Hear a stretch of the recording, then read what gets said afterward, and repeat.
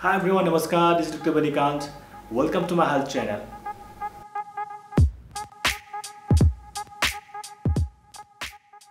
How have you all been? It's been quite some time that I have been hibernating, but seems like some notorious and deadly virus has woken me up. Well, everyone is talking about Nipah virus these days, as there is an ongoing outbreak in Indian state of Kerala. About 13 people have already died, including a nursing staff, Lini, who was taking care of an infected patient.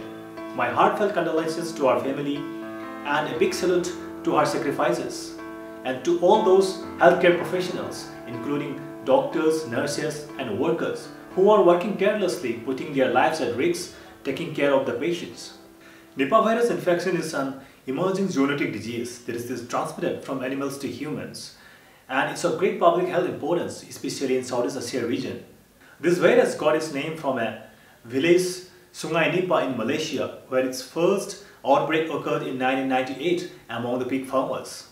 Subsequent outbreaks have been reported in Bangladesh, India and Singapore, and recently there has been an outbreak in May 2018 in Kozhikode district of Kerala, India. So far, this virus has infected about 477 people and killed as many as 252 people since its first outbreak in 1998. Unfortunately, its case fatality rate varies from 40 to 70%. Now let's get to know about this deadly virus. Nipah virus is an RNA virus of genus Henipavirus from family Paramyxoviridae. Its natural reservoirs are fruit bats of genus Pteropus, and the infected bats shed the virus in their excretion and secretions like saliva, urine and excreta, but they are symptomless carrier. Transmission of this virus to human occurs through direct contact with the infected bat, infected pig and infected people. An infection may also occur by consuming raw dead palm sap contaminated by infected bats, as occurred in Bangladesh in 2004. Now let's see how this disease manifests in the human beings. The incubation period, that is the interval between the infection and the onset of the symptoms, can range from 4 to 14 days, but in some cases it can also be as long as 45 days. Human infection ranges from asymptomatic infection, acute respiratory infection to fatal encephalitis. Infected people initially develop influenza-like symptoms like fever, headache, muscle pain, nausea, vomiting, sore throat, etc. This can be followed by dizziness, drowsiness, altered consciousness, and other neurological signs that indicate encephalitis. In severe cases, seizures and encephalitis may occur, which may progress to coma within 24 to 48 hours.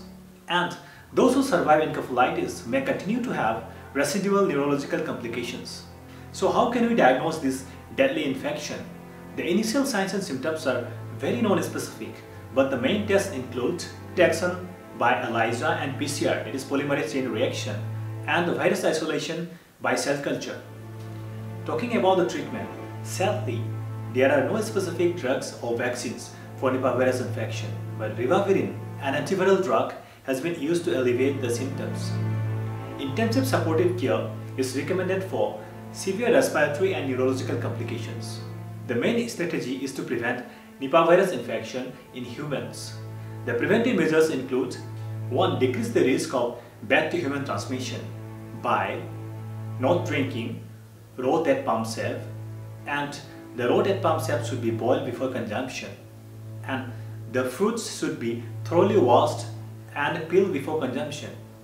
2. Decrease the risk of transmission from animals to humans by wearing protective clothes and gloves while handling sick animals like pigs.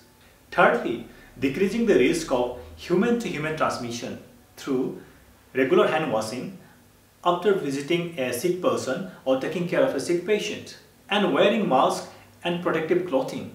And lastly, additional efforts focused on surveillance and awareness about Nipah virus infection to prevent future outbreaks.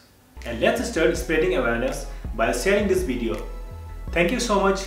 Please do subscribe my health channel. Wish you all good health. See you again.